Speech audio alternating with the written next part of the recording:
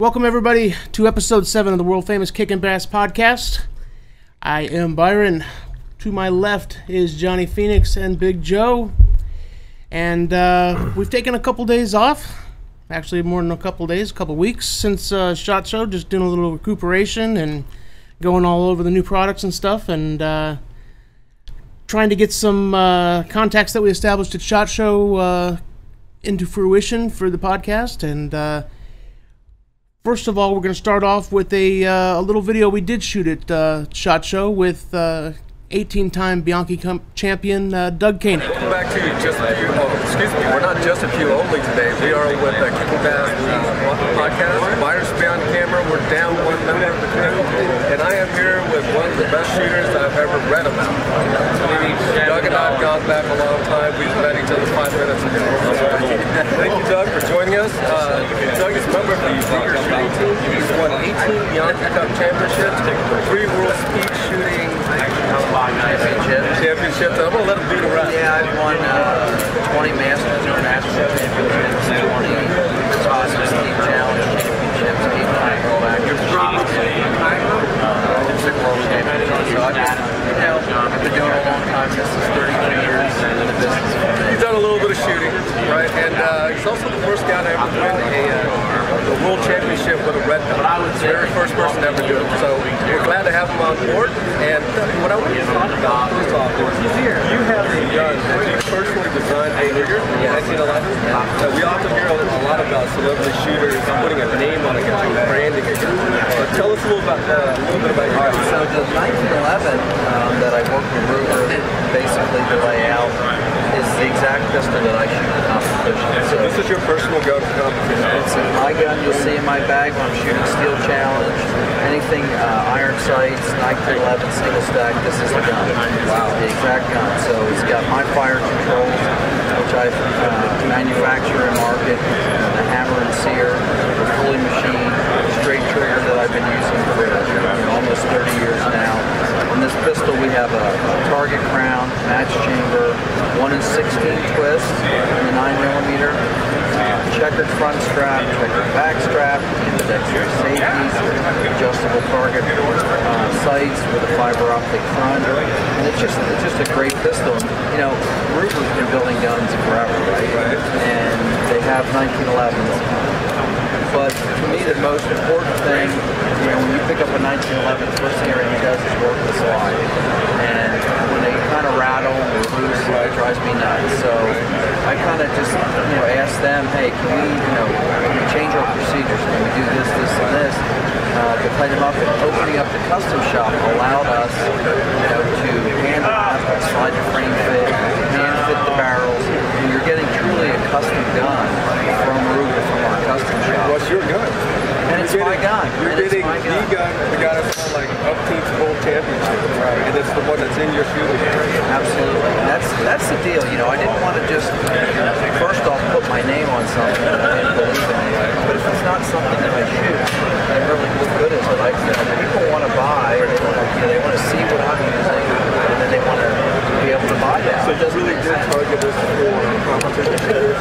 Well, I mean, it's set up as for a competition shooter. Anybody that likes nice 1911s is going to love this pistol. And this is the first one we did last year was an 9mm. And this year, mid-year, we introduced the same exact 945 ACP. And then who knows what the future will hold. Who knows? We're always looking for innovation, new guns and things like that. Absolutely. Just throwing it out there. Johnny. Yes, sir. Doug Koenig, what was your experience with him? Doug Koenig is, when you think about championship athletes, and I told him this, I don't think I've made like 18 sets of scrambled eggs right in my entire life. And this guy goes out, he's got 18 championships on the Bianchi World Cup. He's got 3 steel shot challenges. And, just to be honest, a lot of gun personalities in the gun business, they're kind of dicks. And Doug was actually a completely down-to-earth guy. Yeah, he seemed like he was a real cool guy. I mean, it's the last day of SHOT Show. It's probably for him, 24/7 with people asking him questions and asking for autographs and all that stuff. So I kind of expected him to be like a little irritated maybe. Just kind of watch my foot step around him. But he made a really a pleasant interview. Went over a lot of good stuff about what he's doing for the gun community, what he's doing for the shooting sport, what his plans are. Been a great guy. That's all I can say. Joe? I've seen a lot of his like teaching videos, and I feel like there's not a lot of people out there doing teaching videos like how he has got his own whole set on YouTube on just teaching people, fundamentals, Right. Which is awesome. Yeah, I've seen a couple of his Steel Challenge videos on the guy's target awesome. pattern selection and stuff like that. They're pretty cool. You should get him on your team. I'll give him a call. We're recruiting.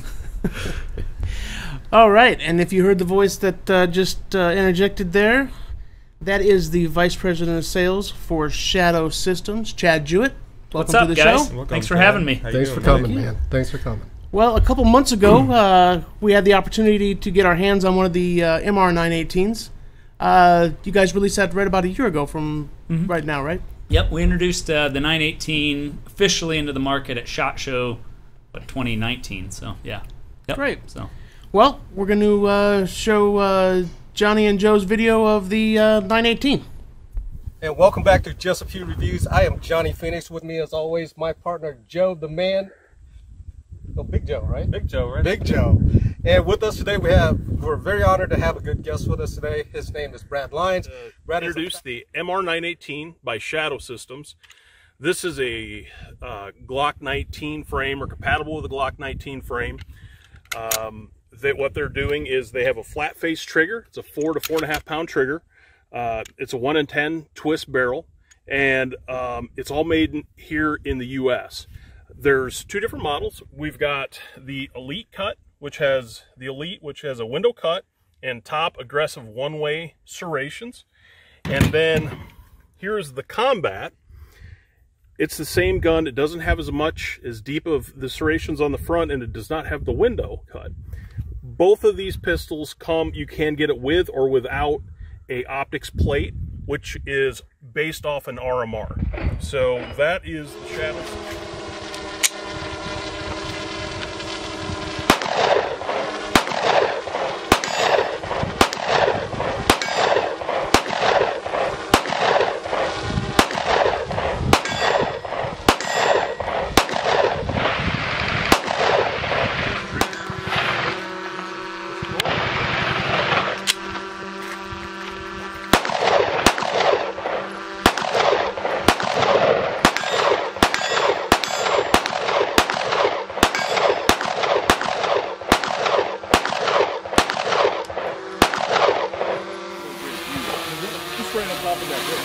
Shadow Systems MR918.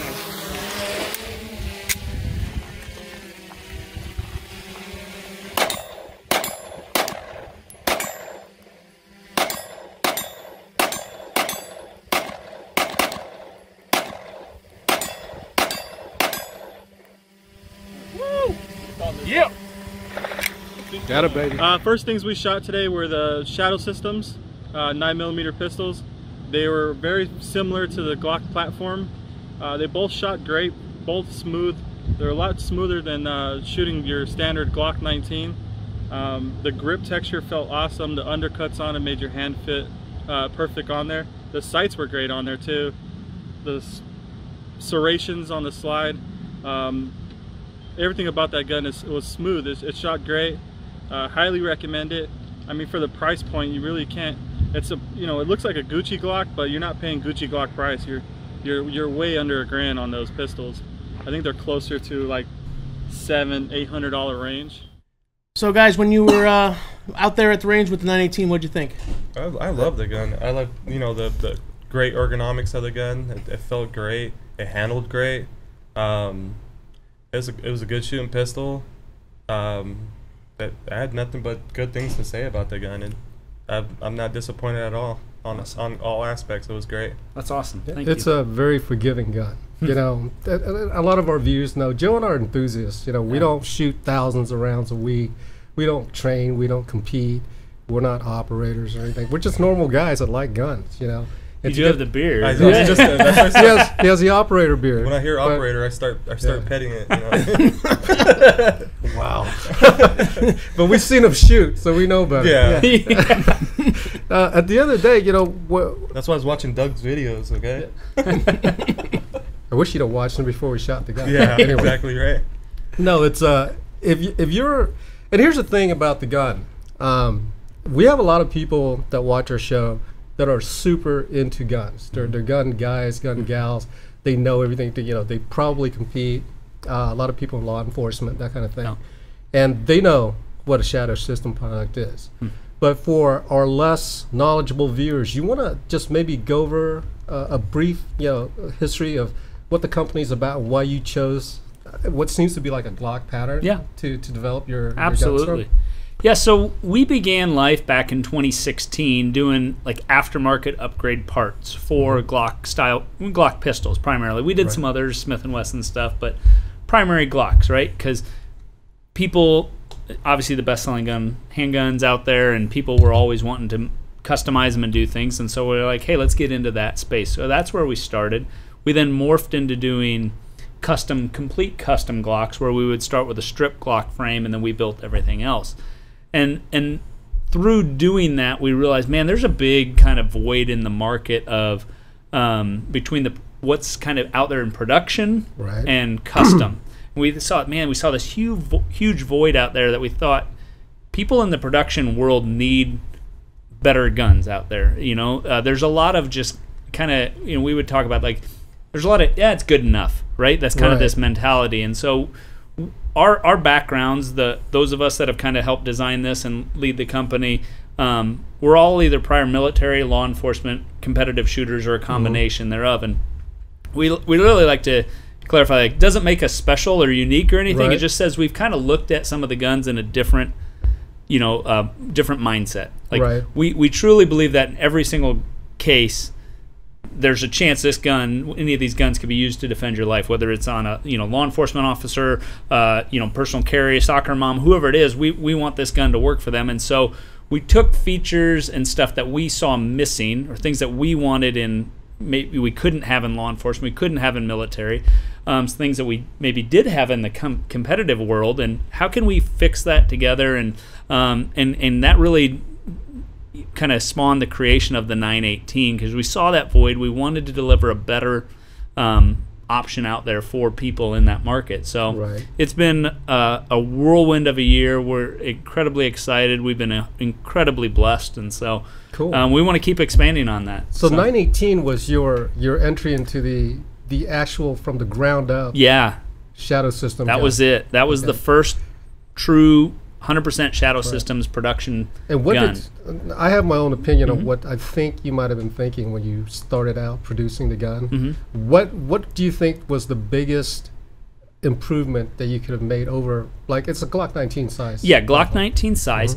Well, ergonomics were a big thing. Boom. Ergonomics were absolutely like biggest factor in us, developing the 918. That's what everybody wants to do, is like undercut. And so when we did custom Glocks and stuff, we would undercut them, we'd reduce the back strap and do different things to try to make it, it's such a phenomenal operating system, and a great gun, but what people want, they want a little bit more ergonomics, and we thought, man, if we just pay a little bit of attention and try to take what we're doing or what we're hearing, we think people are going to want it. Even things like down to, we do an interchangeable backstrap system.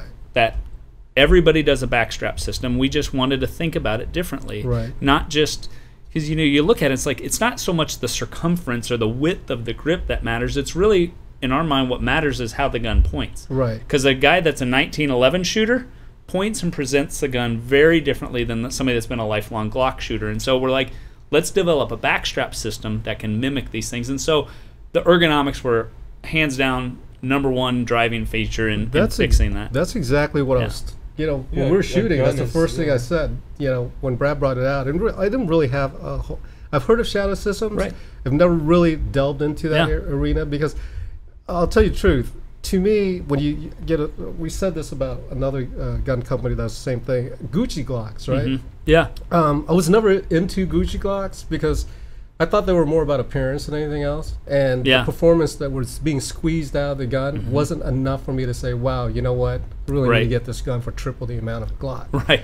And one of the things that's impressive about Shadow Systems, you guys kept the costs under control, and the improvements you made to the gun, for me, as I'm a novice shooter, and I think where it appeals to the novice shooters, we're not gonna be able to squeeze the performance out of a gun, you know, down to MOA accuracy or whatever the case may be. It's more about the comfort and the feel. And for me, the one thing that struck me when I shot the gun is I looked at it, I thought, wow, it's just a Glock with another barrel in it. Right.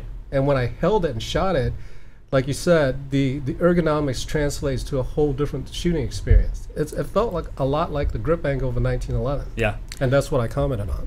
And I, excuse me, and I think one thing that's really impressed me the most is, even with myself, I have access to wholesale pricing. You know, must be nice. There's no way you could take a Glock 19 and make a comparable product for what this gun sells for, even at wholesale pricing. Not even close either. Yeah. And you'll notice that the companies that are doing well and are innovative have that quality, just like we talked about with POF. You can't make a revolution, you know, you can't build it from home. Right. So as much as I may be a handy guy, you know, there's only so much you can do to a Glock.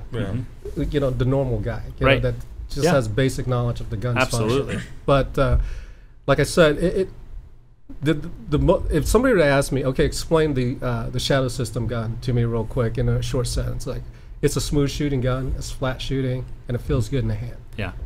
And you can't really, for the extra $200-300 added on to a base Glock, I could live with that. Yeah. You know, and it actually translates to something that's useful, and it's just not about the blingy look.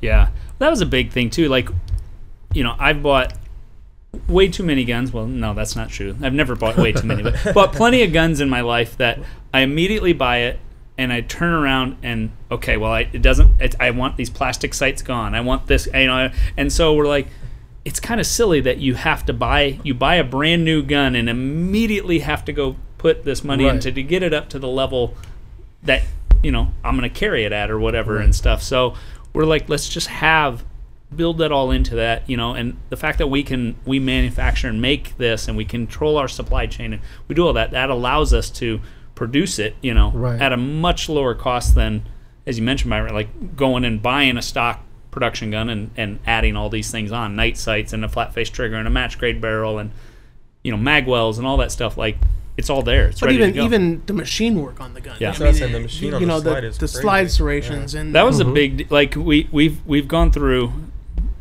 multiple iterations in testing and developing like slide serrations, because typically, you know, it's that whole good enough thing we say. Like, typically you see straight vertical serrations that take no time to machine. You know, we see how long it takes. We know how long it takes us to machine these.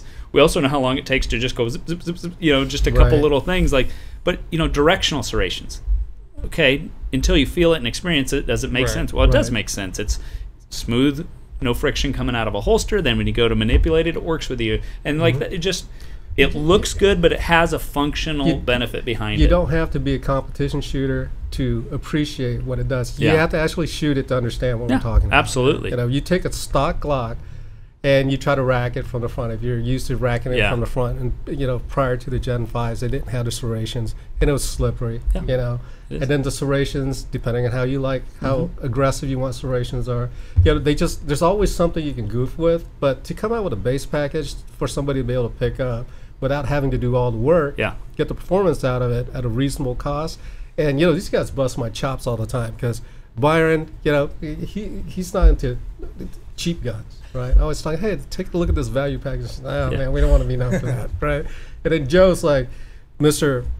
You know, he's into guns and he likes the newest, the latest and greatest. He's got himself a Hellcat. You know, it's the latest and greatest thing. Absolutely. So he's not into. For me, as I get older, I'm into the more of the what am I getting for my money? I'm a value-based guy, right? We use that a lot. Like, we want to be the highest value gun out there on the market. That's probably why I enjoy the gun so much. Yeah. You know, it's priced correctly. You know, there's guns similar to what you're making that are going for $1,500 to $2,000, and that's a little ludicrous for me. I think you get to a point of diminishing returns when that happens.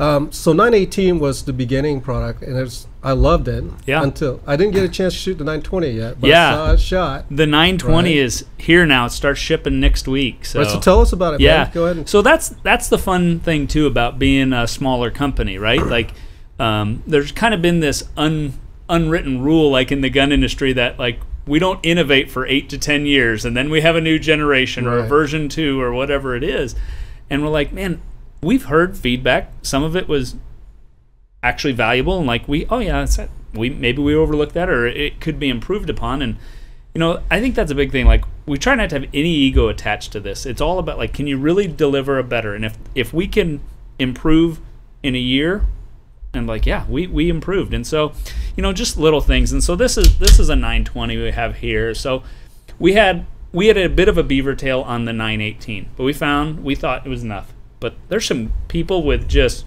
gorilla monster hands that were still getting slide bite, right? Right. So we're like, hey, let's extend the beaver tail just a little bit. Let's curve it up a little bit. Let's design it kind of intelligently, so like as you're grabbing, especially like inside the waistband, it's going to kind of really drive your hand up into the front and just protect the hand a little bit more. You kind of see like CZ sometimes curves it up, or even some of the some beaver tails we would find would actually tend to force the gun to point a little higher. Right.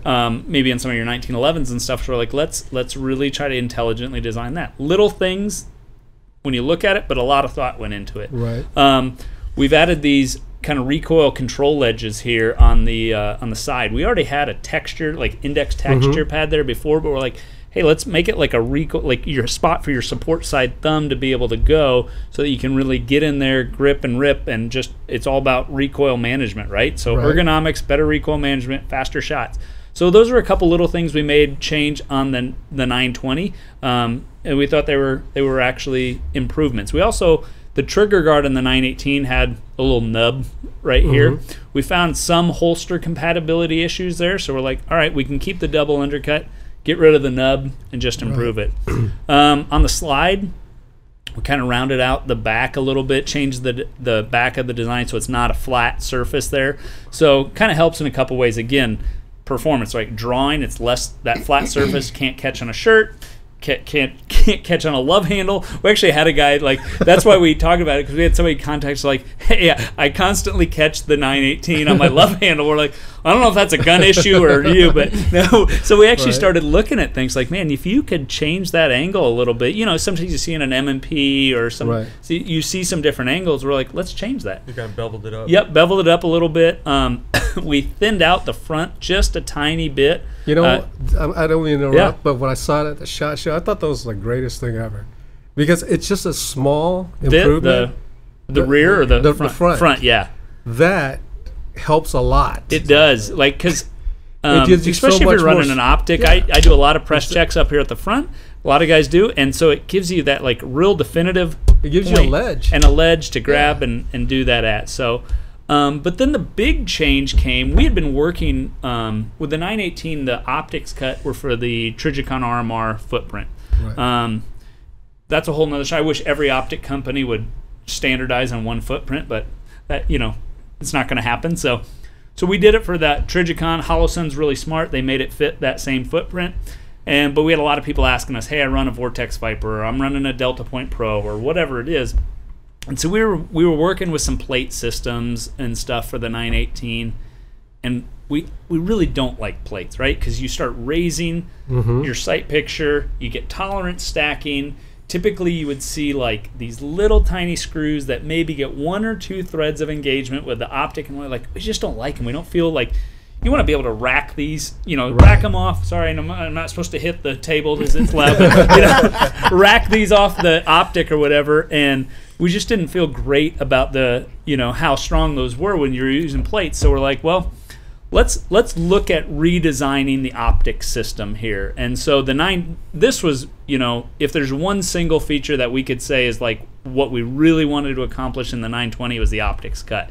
So we wanted a multi-optic cut that would allow multiple optics to direct mount to the slide with no plate system. And so we have a patent pending design on this. We're pretty excited about it. So, we've got a Holosun, a Vortex Viper, a Delta Point Pro, an RMR. We got multiple optics, and there's a lot that fit into those kind of categories, and there's more that all direct mount to the slide, so with no plates. We think that's a big deal because, one, you lower your sight, you keep very consistent in your sight picture. You still get a lower third co-witness with the sights that are on it. You get literally, you have like 3/4 of an inch long screws that go into here, almost all the way down to the rails, holding the optic on, so you have a ton of engagement. So the strength issue is there. We also found a lot of wandering on the plates systems, left and right wandering of the optics. They shift, right? And so like we just wanted to redesign that. So we redesigned kind of the extractor to pressure plunger assembly, change a few things. Just that's kind of one of the fun things of being a smaller company. You can play and plink, and literally it starts off like as an idea on a napkin and wondering, hey, you know what? Everybody's designed around that. What if we just solve that problem and fix that problem in the extractor to pressure plunger assembly and make this a usable option? And so we're excited about it. I mean, the fact that we have, like, even here in the show, like several different optics that are all there, no plates. That's pretty cool. So and whenever you buy it used, nobody has the original plates anyway. Exactly. Yeah, they're gone. They are gone. So the only thing you'll see, like when we there's like a little spacer, because obviously they have different lengths. Right. So there's a little spacer. There'll be like 3 spacers that'll come with it. So depending, and it's kind of cool. It's designed that as you tighten down the screws, it locks it into place, that spacer and stuff. So pretty cool stuff. We're excited about it. The response has been unbelievable. Like, we've picked up a ton of law enforcement contracts in this past year, being agencies, individuals, and stuff. We're excited about that. SWAT teams and you name it. We're even getting invited in to go do some military testing coming up. Awesome. So we're excited. Like, it's really fun to be a part of this small, a small and growing company. I mean, we grew personnel-wise and team-wise, we grew like 300% as a company last year, both in the sales and in the size of who we have. I mean, it's been constant race to kind of keep up, so it's exciting. We're moving to a newer, bigger location coming up because we need more space for machines, and so it's an exciting time, and so it's fun to be able to be a part of this and get what we think is an improved option for the market out. So what happens if somebody comes out with a new optics platform? Are they all going to be uniform to where they can direct mount, or how does that work? Yeah, so like, are you asking if a new company has a new optic? Yeah, so we've seen kind of some standardization around like kind of 3 different footprints, right? Like the RMR footprint, the Delta Point Pro footprint, and the Vortex Viper footprint. Now, there are some, like the Vortex Venom, and I think I've heard the Burris Fastfire. Some of you say it's the same footprint, but it's the same screw hole pattern, but it's a longer base, so it doesn't fit. So there are going to be some that just aren't going to fit, unfortunately. But we are seeing there's kind of like 3 footprints they design around. I know like SIG redesigned their optics to be the Delta Point Pro footprint and stuff. What was it, the SIG Romeo 1? So we're seeing some things like that. I think Holosun was the smartest to adopt the RMR pattern and stuff. So for now, it's going to be, kind of what can, our limiting factor is like the length there, right? And so most of them have one of these 2 screw hole patterns, but sometimes the length goes. So now somebody's going to come up with something that's not going to fit, it is what it is. But we've kind of like, what are the big ones out there that people work with and want to run, and so that's why we wanted to build it around those kind of footprints. So if a company were to come out with a new platform, they should go to the RMR footprint. They probably would, right? Well, I think so. I think they would go to that, or I mean, the Delta Point Pros, with SIG, that's a big change for SIG to completely change their own optics to match that was a big deal. Well, and if I'm not mistaken, Holosun makes the SIG optics too. Well, I mean, I don't know. Yeah. From what I've been told, yeah. So were there any design changes that you had to make in functionality to make sure that the direct mount system didn't interfere with the original function of the gun? Yeah, so the big one came, so there's a I don't know if you can see it on the camera here, but there's a little pin in there. Typically the depressor and everything was like, came all the way towards the back, and it had a longer spring and all that. Well, we started cutting it down and hand making the first ones, right? You start hand making them and like seeing if, hey, does this work in theory, and start shortening it and coming up with a pin. So that was the only real change we had to make was in there. And so there's a pretty cool just design. We're going to have a kind of an armorer's manual. There's a little pinhole underneath to get that pin out and stuff. So but nothing drastic. No, the firing pins, same firing pins we've been using, and so yeah, it's pretty cool stuff. Right on. We made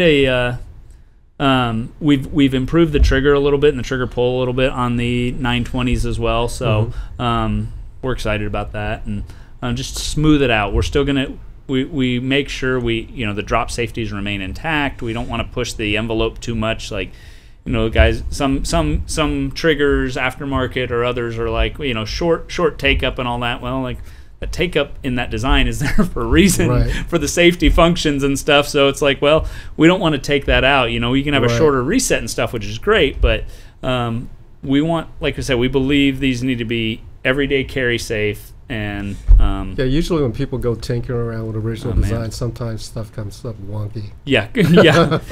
We like it to go bang every time, not bang when it wants to, or bang bang when it was only supposed to go bang. And did I hear you say that there was a long slide version coming? Or so this is the 918L. So we came out with this last fall. So uses the same 918 frame, but it was a longer slide on it. So kind of the exact opposite of what the 19X is, right? Okay. So a full length slide on a compact frame. So you obviously, this is the dimension we're concerned about when you're concealed carrying. This dimension doesn't matter. So you still have the concealability of a 19 size gun, but you got a longer sight radius and all that of the of a full size gun. So 17 slide. 17 length slide. Yep. And a 19 size frame. So that's exactly what I was looking for. When they came out with smarter. The slides will really, it doesn't matter. It's the size of the frame.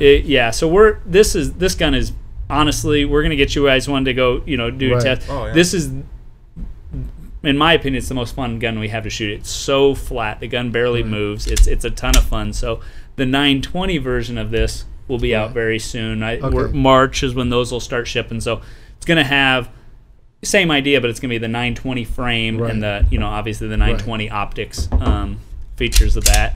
So, and then some other things like that are coming, which I think are cool and get to tell you guys about. Like, we're targeting the NRA show for a release of it, full size gun. So we should have 3 other models out this year, but you'll see a full size, so like a 17 sized gun coming. That's been a huge request out of the law enforcement community, because couple of departments we have that are actually under contract for stuff that we'll deliver to them in the summer is the full size and the compact size. So we needed both of those, so that's cool. We're excited. It's gonna the same ideas of the interchangeable back straps and all the ergonomics of the 918 and the 920 are going to be in the full size version of that. So we're excited. How about a carbine? Man, since Glock won't do it, we can talk you to do like it. A 9mm carbine, like a PCC stuff. Personally, that's what this guy wants. I really want that. I'm with you, man. I love them. I think they're a ton of fun. That running off of the Glock style mags is I think every Glock fan has been, and I'm a Glock fan. And Joe, and I like Glocks. We're all fans of Glock, and we want a carbine. No, I agree. I think I can tell you that is some things we have been working on. We've been working on some different future product stuff, like even kind of the whole idea of the name of the company, Systems, Shadow Systems, right? Like we don't just want to be a one trick pony. However, we also don't want to just create something like and be in the look at us, we have one of those too.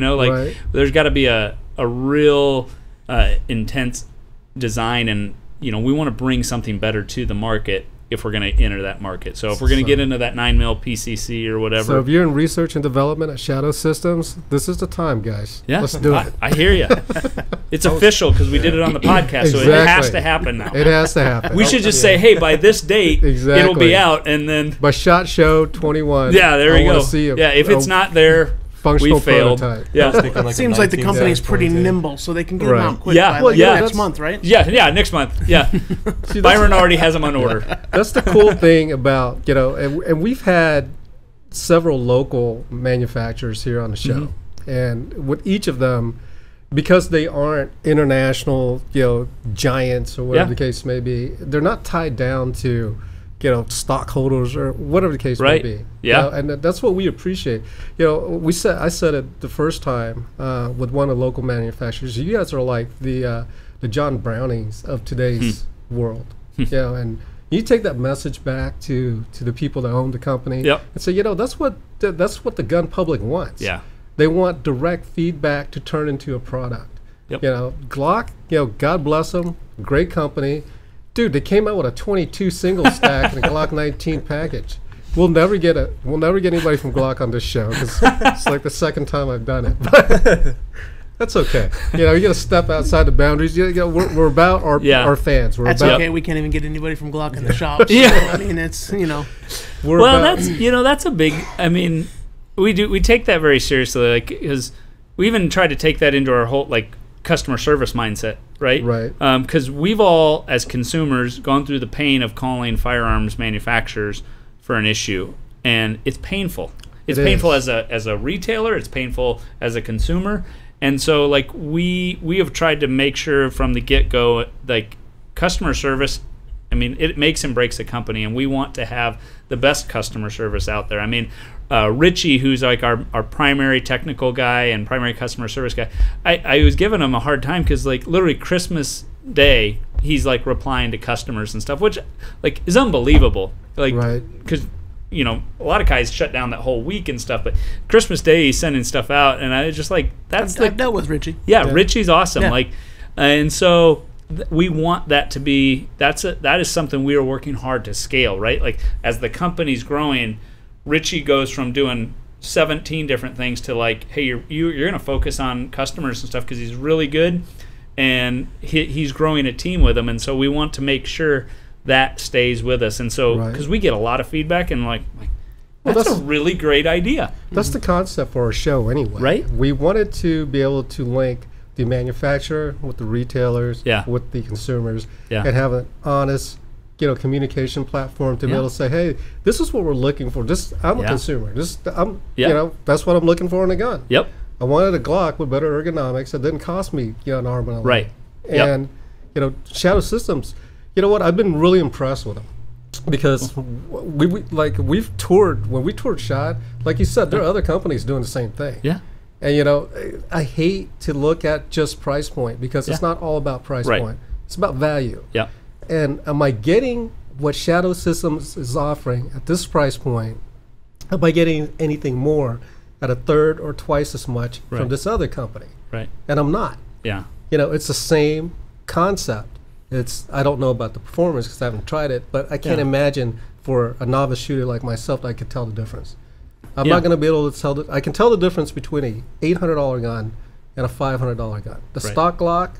I grew up shooting Glock, and people bashed me for years. Oh, you're a Glock fanboy. So that's what I shoot well. Yeah.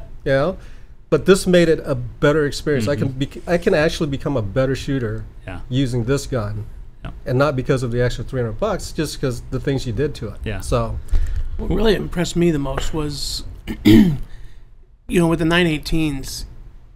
I mean, we haven't been able to keep the 918s in stock ever since we've had them, and we've gone through quite a bit of them. Yeah. And it's a hot gun. Yeah. For the product value in it. I mean, like I said earlier, there's no way you could come close to building that gun for the price. Yeah. They shoot incredibly well. But having the company has already gone and made all these improvements and re-released a new product within 1 calendar year, that's kind of impressive. Yeah, it's been I remember thinking it was a lot of work getting to the launch of the 918, and we're gonna get to this, and it's gonna be we're gonna be busy, but then it was go start developing some new things and stuff, and because there.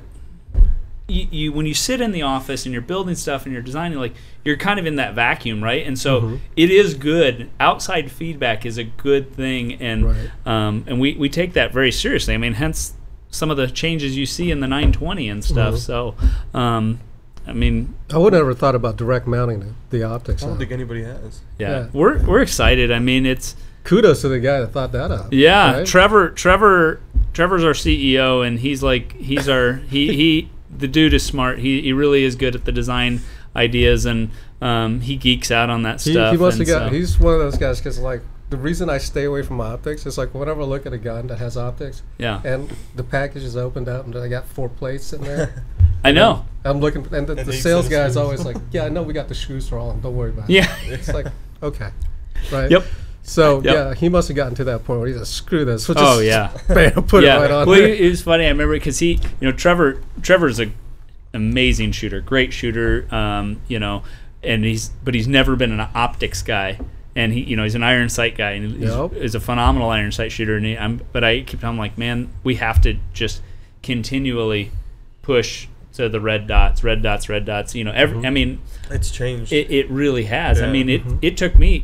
I came out of law enforcement, and it was like, I'm never going to use. I'd like a red dot on a rifle, but not on a pistol. It's just front sight, focus, front sight, and when I started working shadow and doing things and growing, like, man, I should probably learn how to shoot a red dot, right? Because you'd like go to an event and do things like, I'll shoot the iron sights. Anybody else can shoot the red dots. And and I actually remember I took my dad shooting took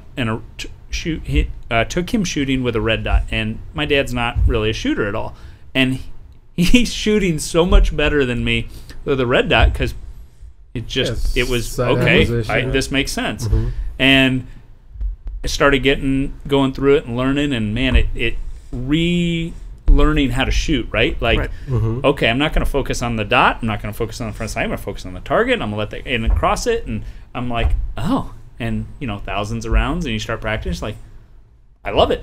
I mean, I carry a 918 with a Holosun 508T on it. I love it.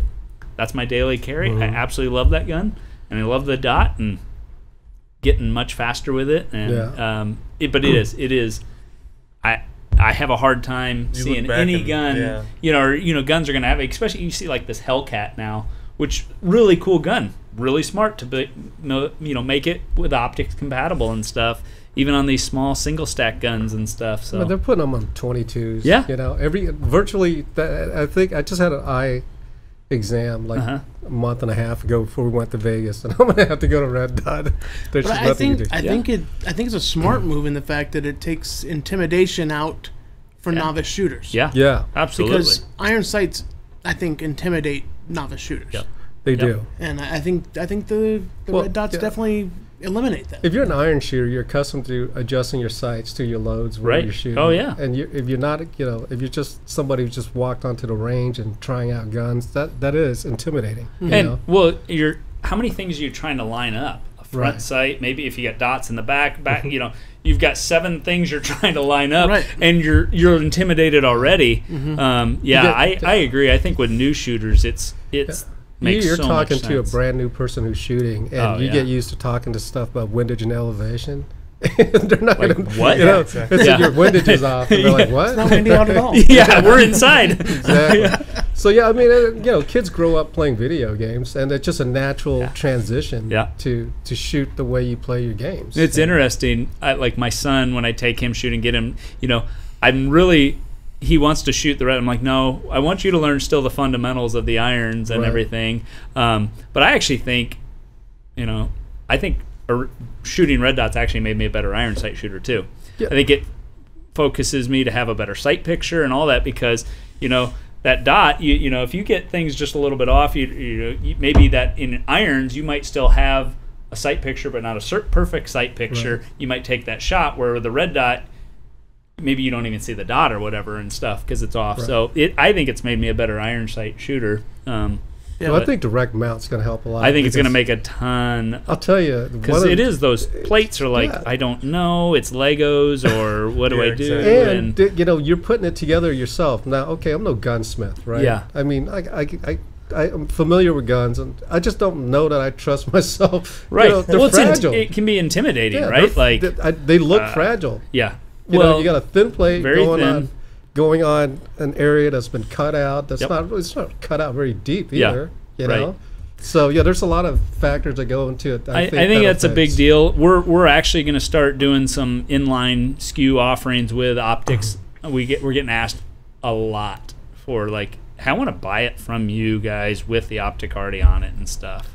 That's not a bad idea. So we're actually, you know, kind of this setup you see right here. Right. You'll probably see this setup, HoloSun 507, the new V2 they have coming out. You're probably going to see this soon as an available offering. We've had a lot of people asking for it.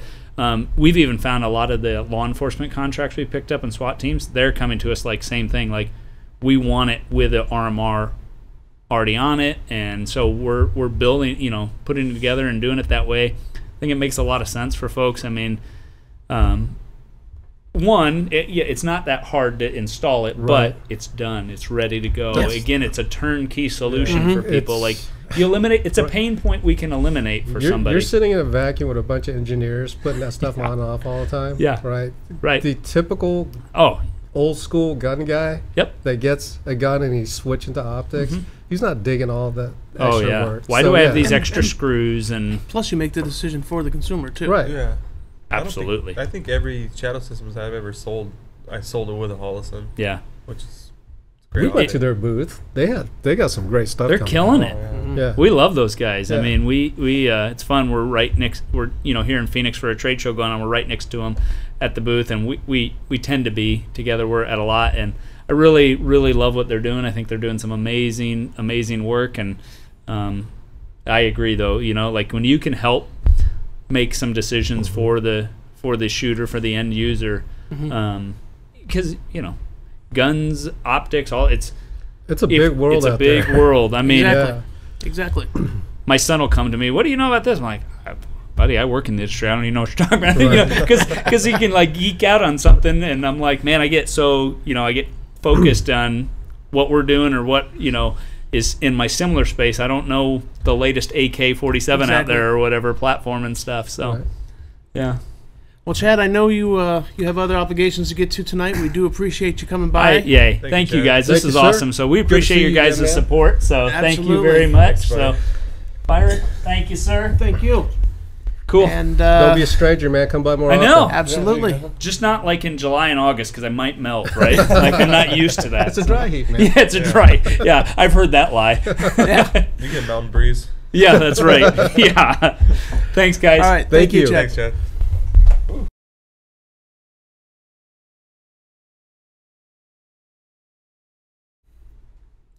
All right, we are back. I want to give a quick thanks to Chad Jewett from Shadow System. It was great talking with him and seeing some of the new stuff they've got coming out this year and some of the new products that they've already introduced. So it was a great conversation. But now it is time for the Minuteman. That's right, folks. We're back doing that thing that we do, keeping everybody abreast of the Second Amendment issues that are making its way across America. You know, like we said, Byron and I talk about offline. Joe and I talk about offline. It's amazing that some of the things that we see getting passed or proposed across our country regarding our rights to keep and bear arms, they're happening and they're coming to fruition like we thought they would. It's not anything we want to be right about. A lot of people said, wow, Johnny, you're like way paranoid, bro. None of this stuff's going to go down. It's no big deal, and that's how it happens. That's how it starts. And you take a look at Virginia. Byron and I talked about it earlier today. Some of the laws that they threw up against the wall stuck. And, some of it is just political, show off or just a form of negotiations where they throw up everything they can to see what they can make stick. And one of those things was the suppressor law. So now in Virginia, you're not allowed to have a suppressor. And along with that came magazines. Magazines are standard capacity. If you have a 15-round standard capacity magazine, those are no longer allowed. I call those limited capacity. Standard capacity is what they call an extended capacity. There you go. you know, and that's the way it should be. But that's not the way it is. So when we look at these things, we have to ask ourselves, you know, how much longer are we as a gun community going to continue to stand by and sit by on our hands, expecting that, oh, it's okay, we'll fix it in the next election. And then it's the next election. In the meanwhile, the opposition is saying, we just took some ground in this election. We're going to take more ground in the next election. And we can continue to take ground until the Second Amendment is no longer a right anymore in this country. And conservatives are conservatives for a reason. Conservatives are people are described to be restrained. We don't speak out a lot. We don't march. We don't throw temper tantrums when we don't get our way. We tend to hope that logic prevails. Logic is not prevailing. No. And it's not going to prevail. If we depend on nothing other than the opposition to come to their senses, we are chasing a fool's paradise. It is not going to happen. They have an agenda, and until and when we decide that we have our own agenda, which is to defend this country and to defend our natural God-given rights and to defend the Constitution that our forefathers put in place to begin this country with, we are not going to win one single battle. There are too many conservatives afraid to speak out. There are too many conservatives that, well, you know, if I say something, they're going to say I'm this radical. They're going to say I'm this domestic terrorist. They're going to say this. They're going to say that. Well, I got news for you, folks. The last presidential candidate for the DNC called you deplorable. I got news for you. The San Francisco Board of Directors, Board of Supervisors, called 5 million NRA members domestic terrorists. What else are you afraid of? What else is going to happen? They're already calling you a terrorist. They're already calling you radical. They're already calling all gun owners owners of weapons of murder. What else will it take for gun owners and conservatives to say, look, I need to be active in my local area. I need to take a look what's happening with my regional laws. I need to take a look at who's going into office. You know what? Politicians aren't afraid of bullets. They're not afraid of 22,000 people with guns standing on their front doorsteps, because they'll just legislate the right to carry guns on Capitol grounds and keep that threat at bay. You know what politicians are afraid of the most in the entire world? They're afraid of losing their jobs. They're afraid of losing votes. The 22,000 people that showed up on the front lawn in Virginia of the Capitol with their guns. One guy had a Barrett 50 walking around. Politicians aren't afraid of that. They're not. They're not afraid of people armed. They're afraid of losing votes. When they looked out there at 22,000 people, they didn't see 22,000 guns. They didn't see 22,000 armed citizens. They saw 22,000 votes that just went out the back door because they took a stand against the Second Amendment. They're afraid to lose their jobs. If you want to keep your rights, you have to be louder. You have to be prouder. You can't be ashamed to be a gun owner. You have to be able to say, look, I'm a gun owner. I believe in the Second Amendment. I believe in the Constitution. And yeah, I am going to show up to the next town hall meeting. I am going to show up at the next 2A rally. I am going to stick something on my car that says I'm a gun owner. I'm not be afraid that somebody's going to steal a gun out of my car because I got a sticker on it. All these tactics are just shaming gun owners. Because you own a firearm, you are somehow less of a citizen, less of a human being, less of a person because you own a gun. And that is their strategy. You don't have to pick up a firearm and load it with a 30-round magazine and march down the front lawn of your local capital to scare your politicians into doing what you want them to do, because you won't do that. When you walk up there with a sign that says the Second Amendment is a God-given right and you'll vote them out of office, you'll scare the bejesus out of them. That's what they're afraid of. They're afraid of the power of the vote. They're afraid of the people awakening. They're afraid of the 2A base in this country finally being galvanized by the actions of Virginians.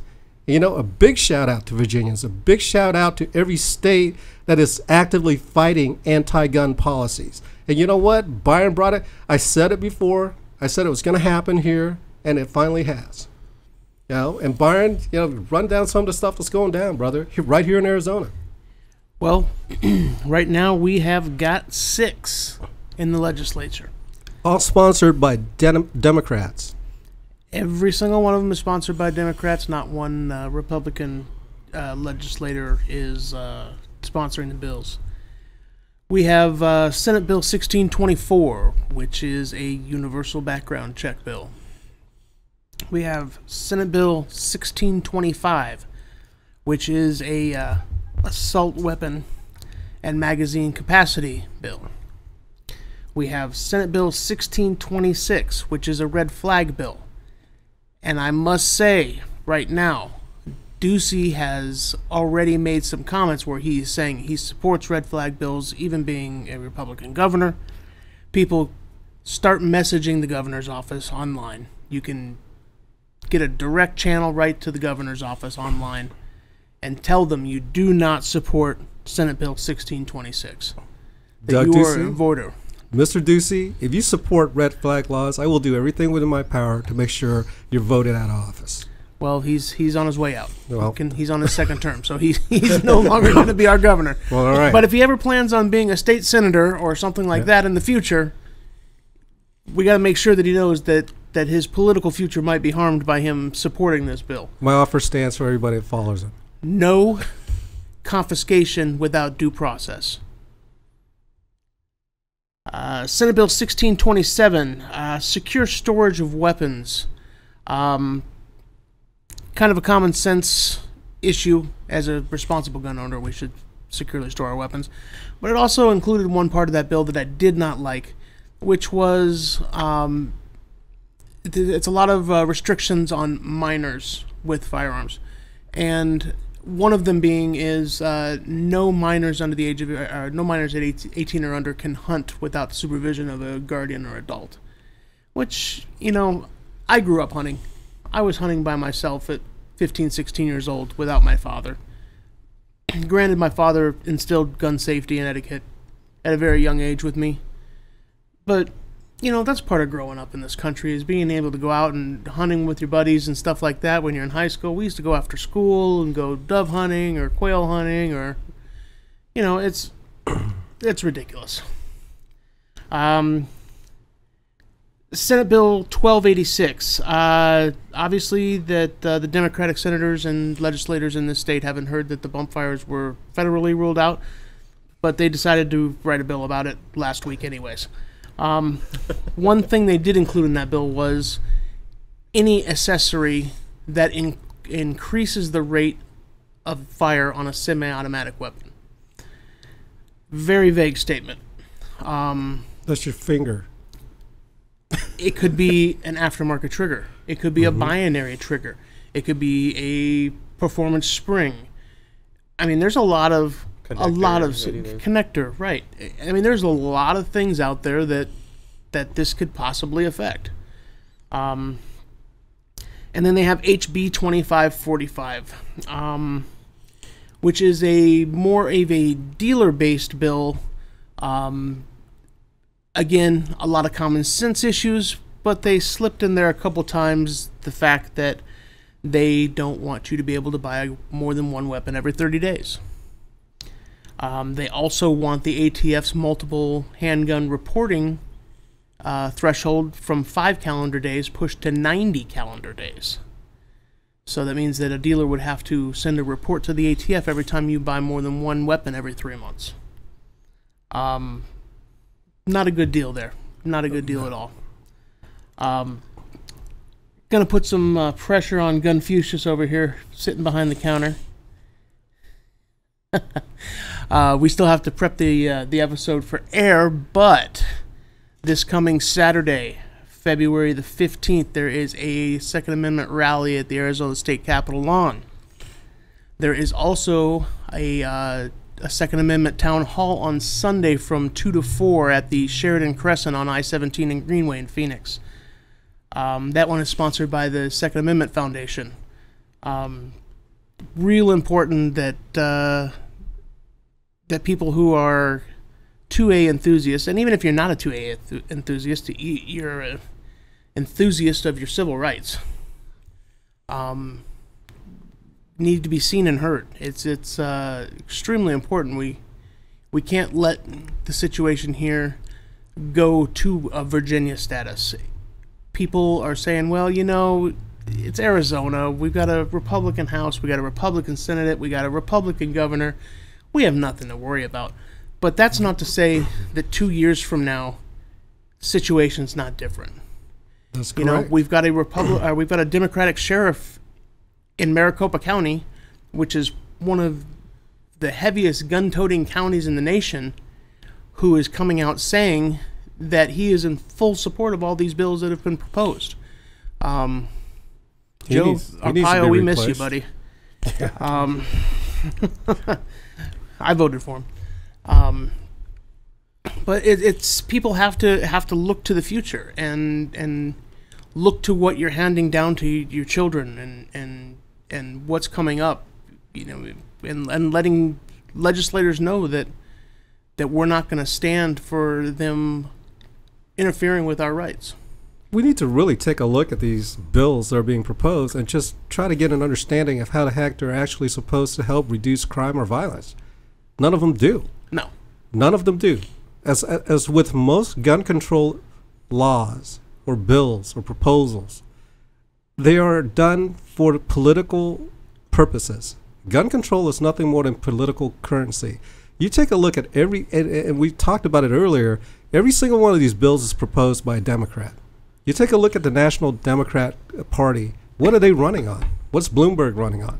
What's Elizabeth Warren running on? They have Jack Diddley to run on except for gun control. Are they going to complain about the economy and the crappy job that Trump's doing with the economy? They can't. It's booming. They're going to complain about unemployment? They can't. It's booming. What else can they do? You have to take a look at this from further than just a ground level perspective. You have to take a look at it from a 30,000 foot perspective and just understand that politics is nothing more than games. They're playing mind games with the American people. The Democratic Party after the Iowa caucus looks like crap. The Iowa caucus showed how incompetent the DNC party is at running their own little election. You take a look at the attempts to depose a sitting president with absolutely zero proof.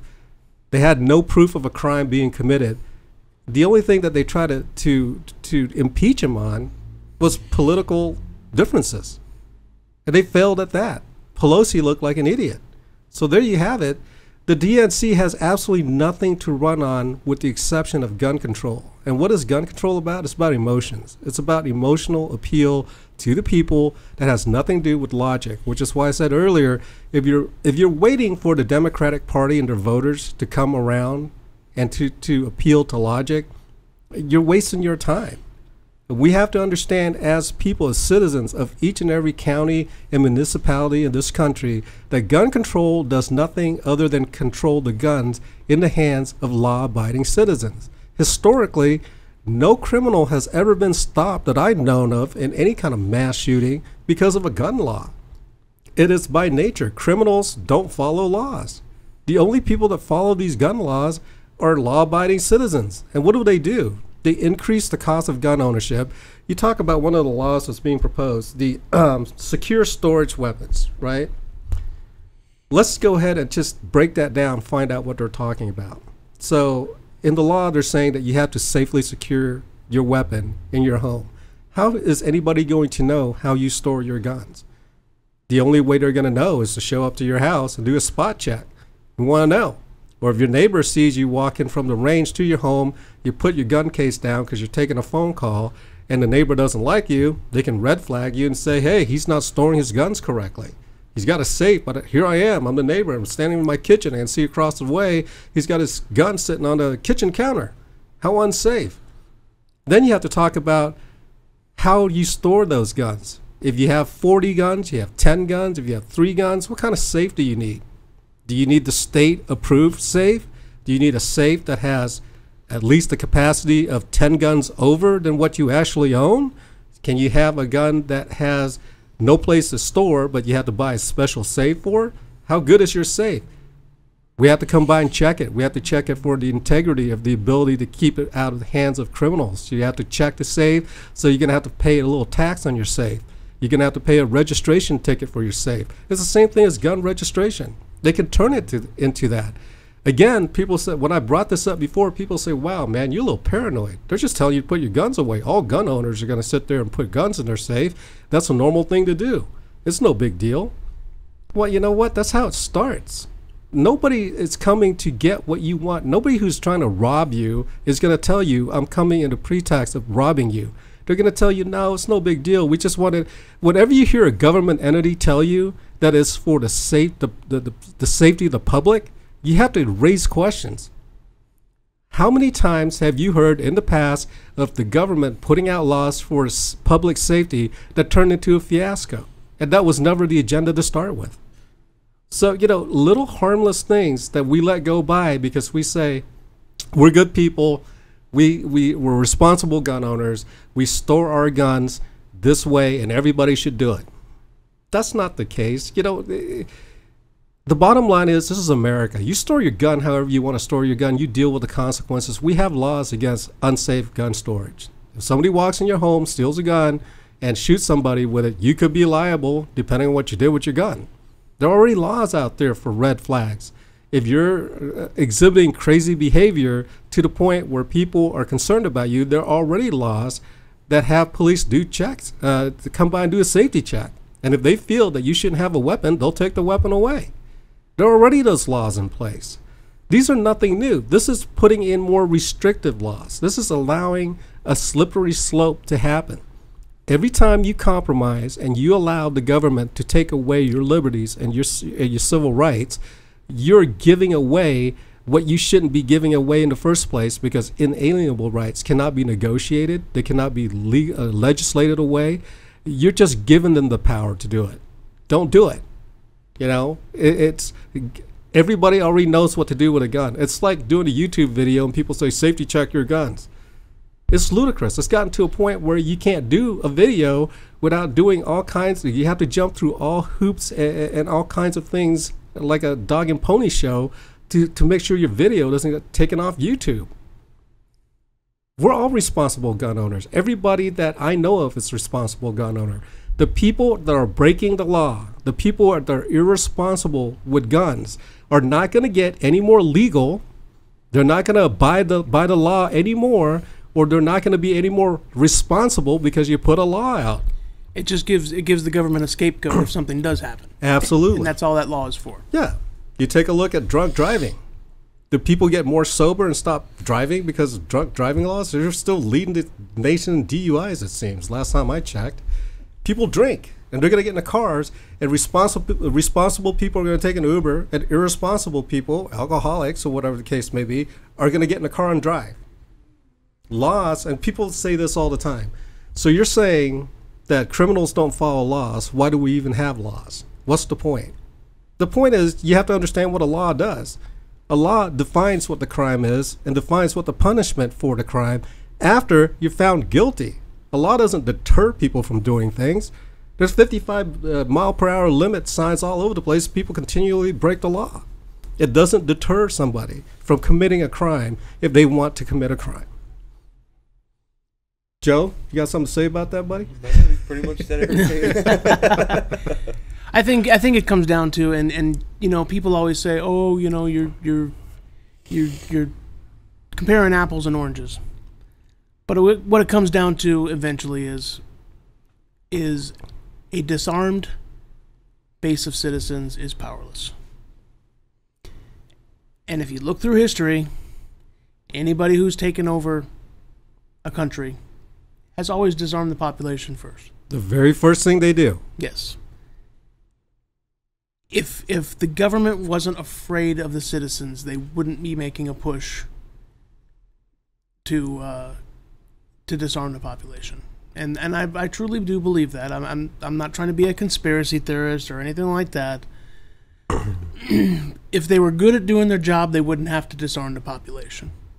And, you know, I go right back to disarming a population never does any good. The point of emphasis for the government is we will make our country safer. We will make your town and cities safer. We'll protect you by taking guns away. And where does that work? Does it work in Chicago? No. Does it work in California? Does it work in Baltimore, Maryland? Does it work in New Orleans? Does it work in St. Louis? What I'm naming off are some of the most violent areas of the country, and they're all run by Democrats. And that's why you have to understand it's not about public safety. It's not about preventing mass shootings. It's not about making sure people won't commit suicide. We hear suicide all the time. Listen, you can ban every gun in the world today. Take them out of circulation. People will still kill themselves. Yep.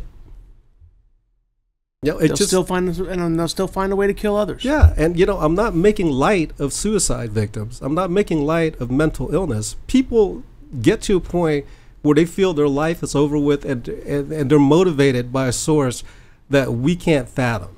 They're motivated by a drive that we can't fathom. And taking one tool away from them is not going to stop them from doing what that the mentality has put them into, that tailspin that they're in.